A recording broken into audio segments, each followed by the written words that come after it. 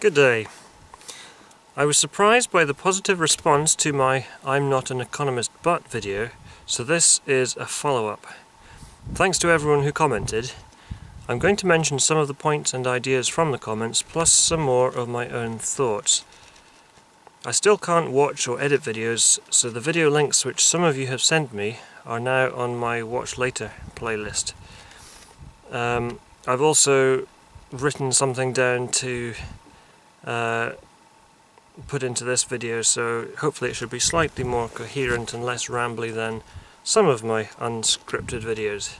So, to follow on from my last video where I mentioned the UK's £1 trillion debt, or deficit, I didn't mention the fact that governments have bailed out the banks when some of the bankers gambled and lost out, which basically means that we have bailed the banks out. So does this not mean that the governments are further in debt in an effort to stop the banks from imploding? The Royal Bank of Scotland is 87% publicly owned now, yet we still allow the CEO a salary of over £1 million per year. Anyway, that's another story.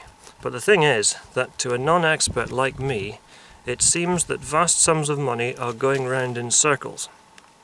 The banks are propping up the governments, and the governments are propping up the banks. It's like a huge game of smoke and mirrors, or a house of cards. The system is incredibly complicated. I don't see why it needs to be so complicated, other than to keep economists and accountants in work. The same applies to the tax system. Here in the UK, it could be simplified so much. It would be great if governments made it easier for us to find out and see the movements of all this money, whether taxes or debts. A simple spreadsheet including such information as how much is owed to whom and what the terms of the loan are.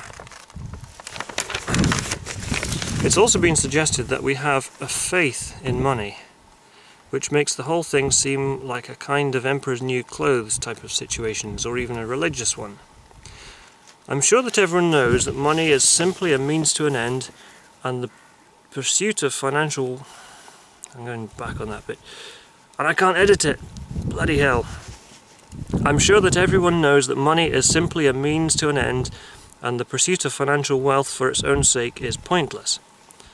I'm not a fan of TV programs like The Apprentice, but they are incredibly popular, and along with the X Factor and many other programs and spectator sports, the message seems to be that winning is important. Competing and being better, stronger, faster and smarter than the next person is what it's all about. Success is measured in terms of power, influence and money. I'm not saying that competitiveness is an entirely bad thing, but I do think that it's pushed way too far on TV and in the mass media. The selfish end of the competitive spectrum is what I think of as the business mentality. Anyway, back to the economy and simplifying things. I don't see why it would be such a bad idea to think of countries and their economies as businesses, but not the type of business where bottom line profit is the most important thing. Long-term sustainability, you know, thinking beyond the next 4 or 5 years and giving more consideration to people's health and happiness. I know I'm being idealistic, and I don't have some kind of coherent master plan to sort all of the world's problems out.